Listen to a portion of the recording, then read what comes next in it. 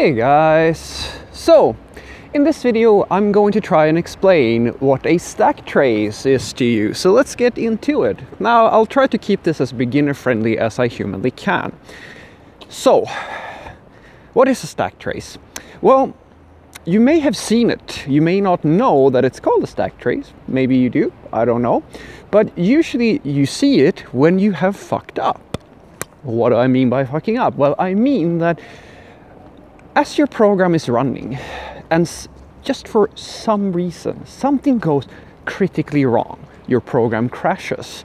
Now, a lot of programming languages will provide you with a log output of something that went wrong. And you may have seen this. There's this nice little output, usually in red, where you have a bunch of names and a colon and some number, and it's just a big mess of stuff.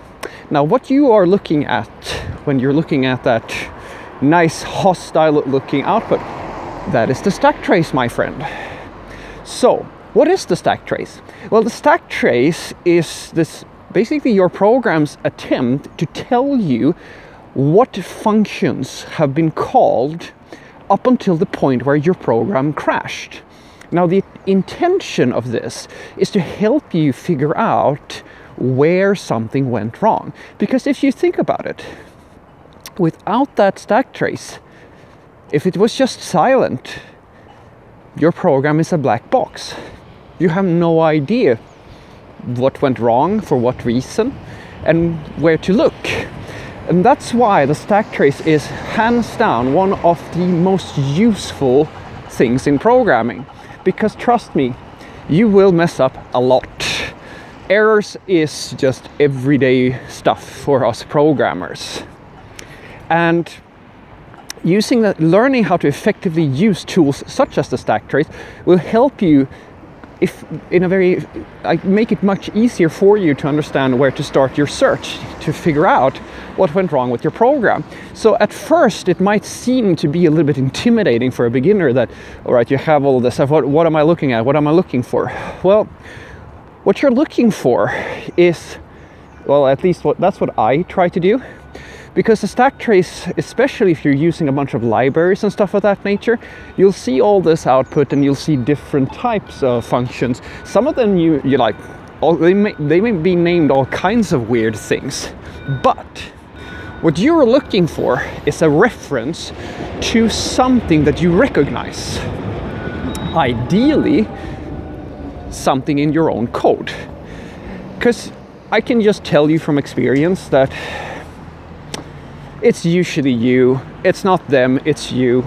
If you're using a third-party library or anything like that and there's a stack trace, like something goes wrong in your code, you should just assume that it's something in your code to start off with. And start investigating that first before you start pointing fingers and thinking that somebody else messed up. So what you do is you look at the stack trace and you try to find the first reference going from the top to the bottom. I'll explain why. And just see if you can recognize any of the function names in the trace. And then you see the colon and the number. The colon and the number is a line number, my friend, which means that if you find a reference to a function that you wrote yourself and the colon and the number, now you know where to look. Start looking there and see if you can step back through the execution of the program and figure out what could have gone wrong. It's as easy as that, my friend. Because the way it works is that the stack trace is, as you may figure out, just a log output of the stack. Now, the stack is simply how the computer or how your program is allocating memory in order to execute its logic. So if you think about it as just basically a stack of blocks.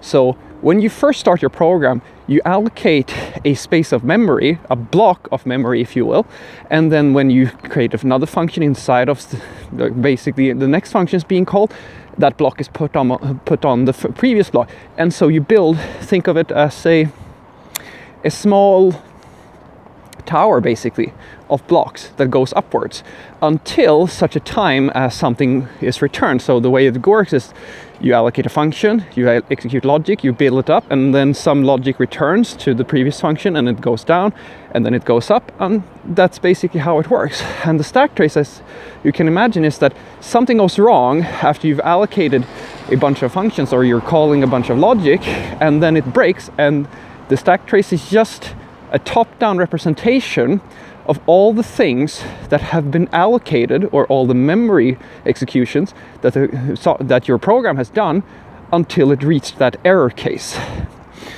So understanding how a stack trace works is critical in order for you to effectively solve your own bugs. So to summarize, the stack trace is just your program, or like your programming language, trying to help you figure out the steps that happened up until the point where your program broke. And by simply going backtracking through the stack with the stack trace and trying to find the first place where you find your own code, that's usually the shortest way to figuring out what went wrong. Have a great day.